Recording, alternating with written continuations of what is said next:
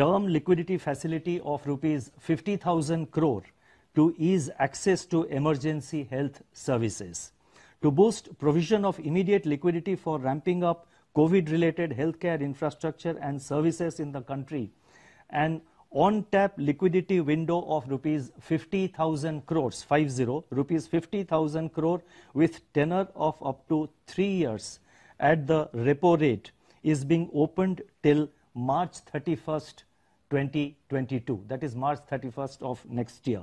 Under the scheme, banks can provide fresh lending support to a wide ranging of entities including vaccine manufacturers, importers and suppliers of vaccine and priority medical devices, hospitals and dispensaries, pathology labs, manufacturers and suppliers of oxygen and ventilators,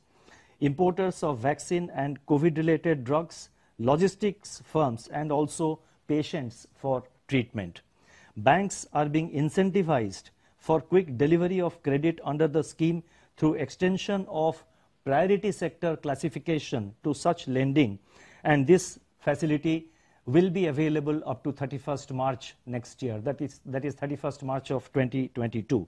These loans will continue to be classified under priority sector till repayment or maturity, whichever is earlier. Banks may deliver these loans to borrowers directly or through intermediary financial entities regulated by the Reserve Bank of India.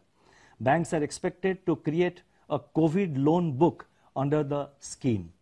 By way of an additional incentive, such banks will be eligible to park their surplus liquidity up to the size of COVID loan book with the RBI under the reverse repo window at a rate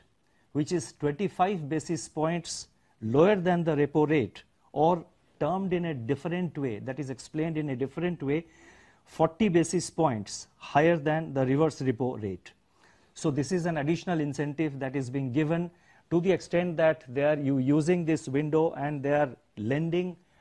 and to the extent that is available in their COVID loan book which they are going to create. Whatever is the loan disbursed under that window, equivalent amount they can put it in reverse repo at a rate which is 40 bips higher than the normal reverse repo rate which prevails today.